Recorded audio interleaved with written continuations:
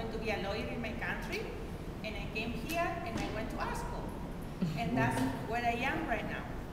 And I wanted to thank you. That's great because the noise was too much.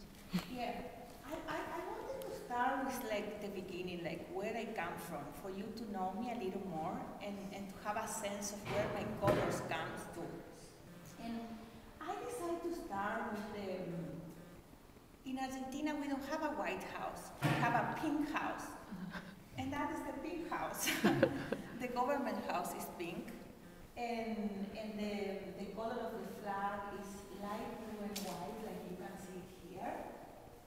And I decided to start with one of my paintings that is called my genealogical tree. And you can move it.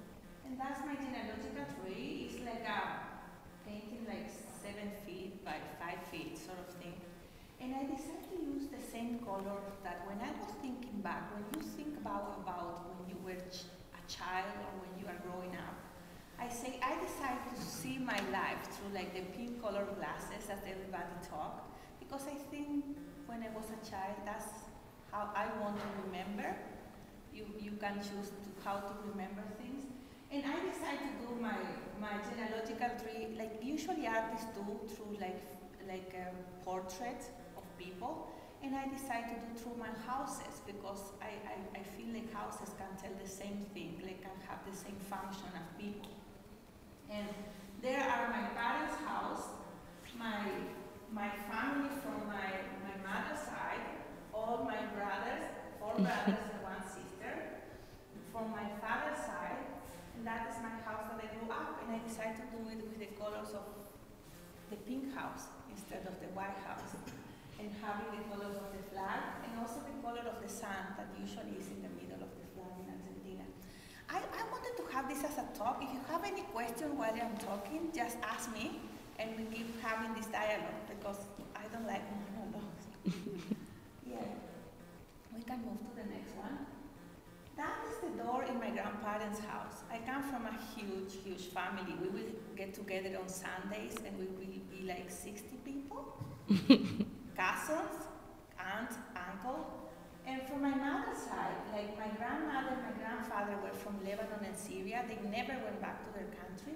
And then like I have those sort of clan thing that you have to get together with the family all the time.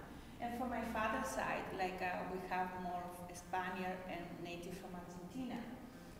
And because of the Latin culture and also having this mix with the Lebanese, Syrian sort of Middle Eastern thing, clan and family are so much together, like sort of that the individual doesn't exist.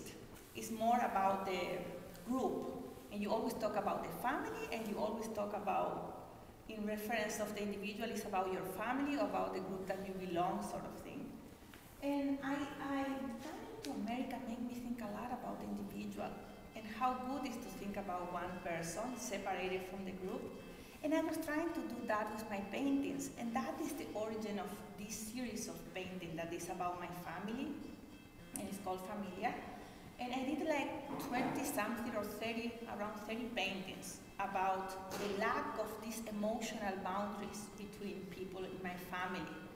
And we can see that was the first painting that I did. I'm sorry that the colors are more vibrant, that you cannot see very well here with the projection, but this is the first of my series, that there are 7 overlapping houses related to my mother and my father's house and my brother and my sister.